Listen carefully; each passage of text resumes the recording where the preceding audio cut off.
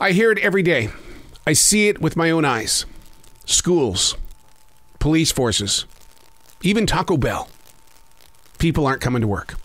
They don't want to work. They feel they don't have to. Life isn't free. And yet you've got this incredible amount of creative energy inside your spirit that's just sitting there. Creativity isn't free either, because eventually it begins to bite you. Eventually it begins to rip you apart. And you're going to do everything humanly possible to rip it from your system, but you can't, because it's connected to you. Every bit of you. Creativity, you got to give it a source of energy so that the outsource can help other people around you. Don't make it about you whatsoever. Please get back to work. Unplugged, because we will always say yes to creativity. Totally uncut, because we all make mistakes. So turn it into a tool.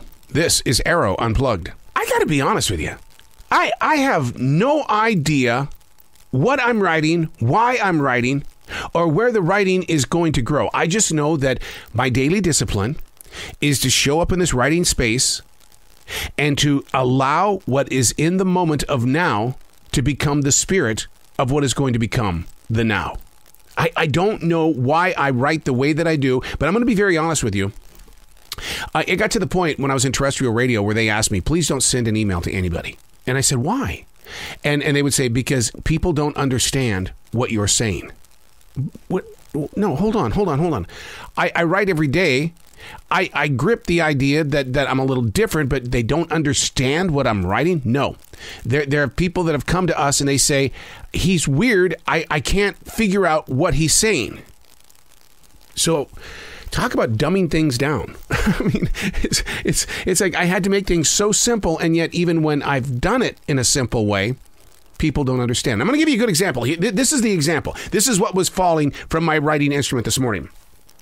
The light in my writing space always creates shadows on this page. My imagination seems to be influenced by it today, like that of having proof of there being a presence.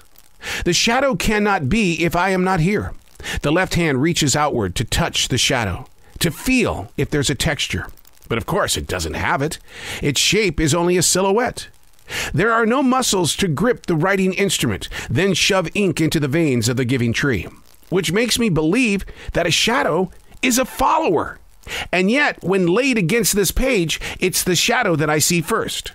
Is the message, this new sun, to pull back in the assumed view? To fall witness to the greater source and not the echoed influence? A shadow with its thin layer of darkness isn't the truer voice of the writer. Send that in an email.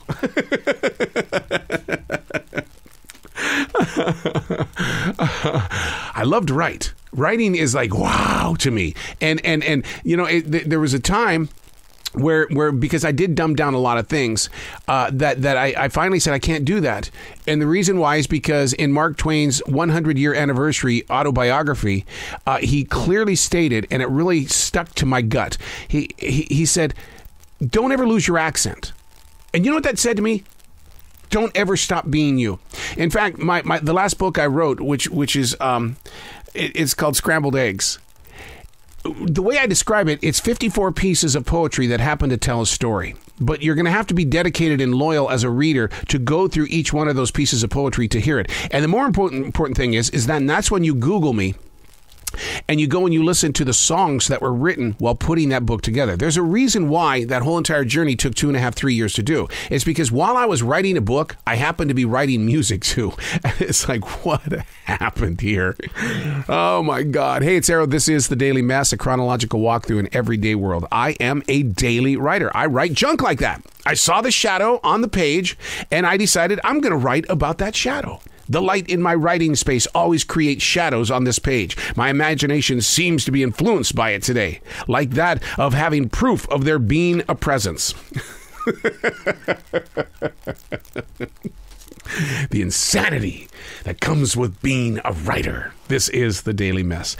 My favorite conversations with people of fame are those that dig into their truer experience of what it's like to be a creative person.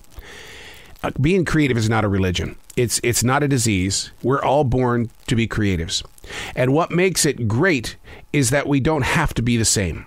Creatives are inspired by other creatives. Poets of the past still have impact. Eddie Van Halen is always going to be present in everything music. Writers are readers. I got into radio because I needed a live stage, a display of sight and sound influenced heavily by John Denver and Kiss, which sounds like an odd mix, doesn't it? Getting to know the story of the creative. We've all got something to sell, but there comes a time when sharing is the greater opportunity. I'm more moved to buy into the idea when I'm familiar with the presence of building the success. Being creative is more than just a gift. Talent has nothing to do with it. I don't like talent. I don't like to hear that. You already have the gift.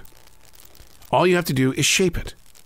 Creatives connect generations, and they do so by creating conversations.